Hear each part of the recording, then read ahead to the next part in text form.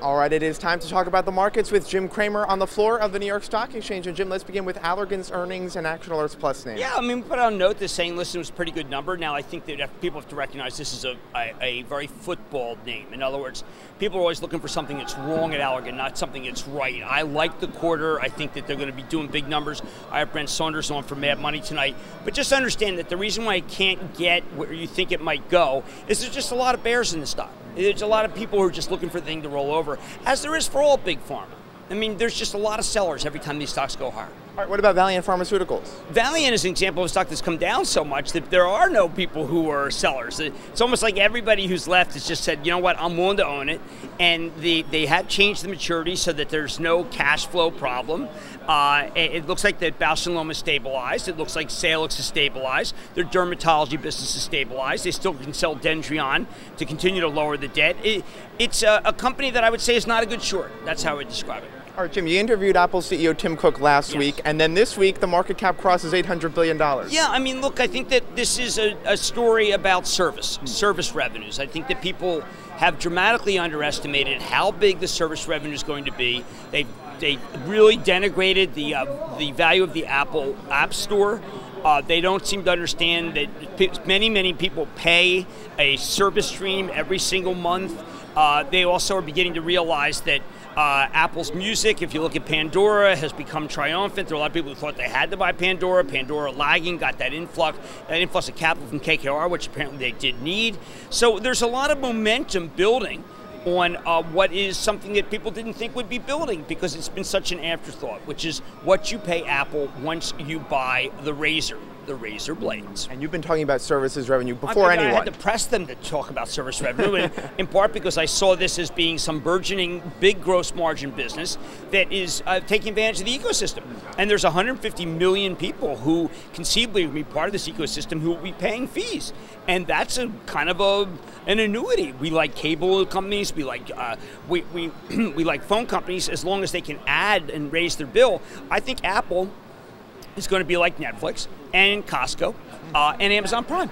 It's just a revenue stream that's going to keep going up. And we should remind everyone that Apple is part of Action Alerts Plus. Absolutely, for the whole time. All right, and then in real money, you talk about Goldman's downgrade of Micron. Yeah, no, I mean, I talk about this in real money. Why? Because, and Bruce Kamich has a chart there too. I think that people have to recognize that you're supposed to get off of Micron while it's still doing well. In other words, this was not a call that said Micron's not doing well. It's a call which says the average length of time that it does well is coming upon us. And then it goes down as more money gets put in for capital equipment to be able to build more DRAMs. It was a very thoughtful piece, and you have to understand that if you wait until supply is in balance with demand, and that one extra chip, then prices just fall precipitously. So this guy who just had a very good call is trying to get out of ahead of that. And that's what you have to do if you're going to play a boom-bust name. All right, and then on Stop Trading on Squawk on the Street, you talked about Tesla. Yeah, I mean, Tony Sacconaghi does really quality work for Sanford Bernstein. Is talking about the need for the gross margins for the new S model to be really good, and maybe north of 25, in order to be able to justify the valuation of the stock. Now, a lot of other people are listening to. There was a guy at the Ira Sohn conference talking about how that the convertible is a good bet because the stock could go up. They do have a lot of capital. There's a lot of momentum to this very heavily shorted name that's not really looking at what Tony's looking at, which is this idea that it has to start generating cash flow. And as long as there isn't anyone looking at that serious, rigorous level, it'll keep going higher. Because people are basing this on momentum and the idea that it's a tech stock. You keep hearing it's a tech stock, it's a tech stock, it's a tech stock. And I think that what happens is that people say, well, if it is a tech stock, we can start using it like Amazon.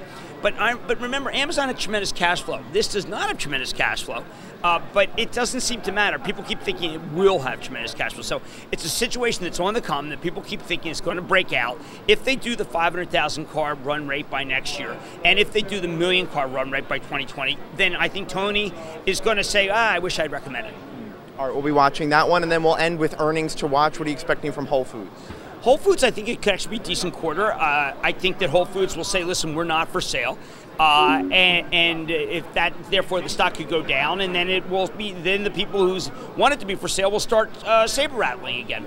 All right, how about Action Alerts Plus holding Cimarex Energy? Okay, Cimarex, look, if oil's up, it goes up. If oil's down, it goes down. Doesn't matter what they say. Simple as that. Yep. All right, and then Jim, you're hosting a trading strategies roundtable tomorrow. Yes, and we're going to have some fixed income names. We'll have gold. We'll be talking about some very interesting commodity situations and stocks. All guys who are, the trading roundtable has been very, very well received. Lots of people on it. I urge people to check the site out. You're really going to like it. All right, we'll be watching that tomorrow live at 11 a.m. Jim, thank you so much as always. And for more of the stocks Jim mentioned, please head back to TheStreet.com.